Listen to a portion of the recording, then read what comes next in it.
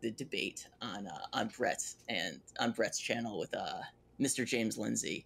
I remember making some like very sarcastic remarks towards you before, being like, "Oh, this is going to be a waste of time."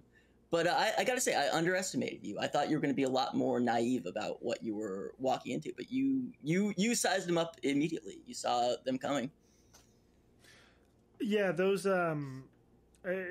those guys, I think, have been driven a little bit crazy, or they were in the run-up to the election, and they just said a lot of stuff that didn't make any sense to me. So, I took it as an opportunity to maybe get to some of Brett's audience to try to explain why I thought not voting for Biden was pretty crazy, but who knows if it worked.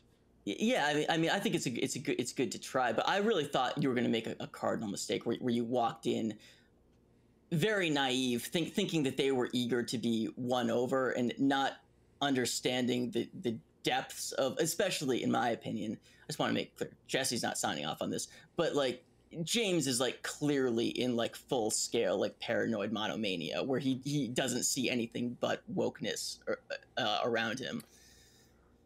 Yeah, but no, I mean, any conversation like that, you going in, if it's sort of pundits with strong opinions, they're not looking to be won over. They're looking to sort of, try to make a fool of whoever they're going up against or try to convince the audience. But, yeah, it was an interesting chat.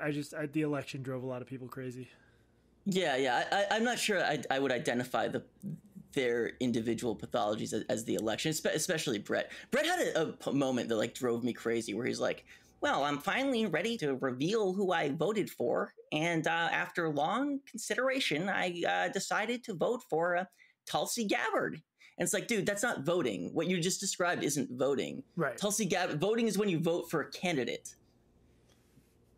Yeah, there was so much about that stuff that confused me. And I think both of them have expertise in other areas that maybe hasn't translated to politics. But yeah, I was sort of spent too much time in the run up to the election being mad online about IDW stuff. So I hope I don't get sucked back into that. Yeah, very diplomatic, very, very diplomatic way of putting it. I thought it was a very, very entertaining debate, though. Thank you. Yeah, I was glad I did it overall. Yeah. I don't know if you came in prepared by reading my 5,000 word Medium essay on Brett's Unity 2020 movement. No. Oh, yeah, I'm gonna send it to you.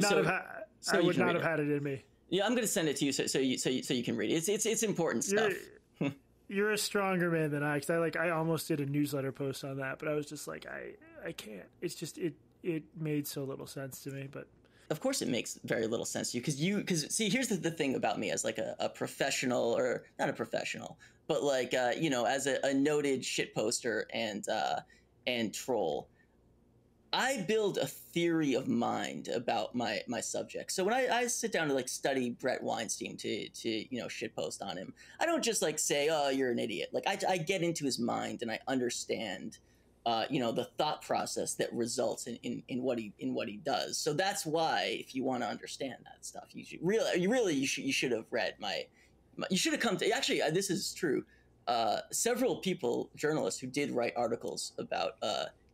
articles about that movement actually did reach out to me on Twitter for like basics about like where to get started. And I like to think that I helped them and pointed them in the right direction. But I have to say, everyone else failed. I'm the only one who actually like cracked the nut of that and actually described the pathology at work.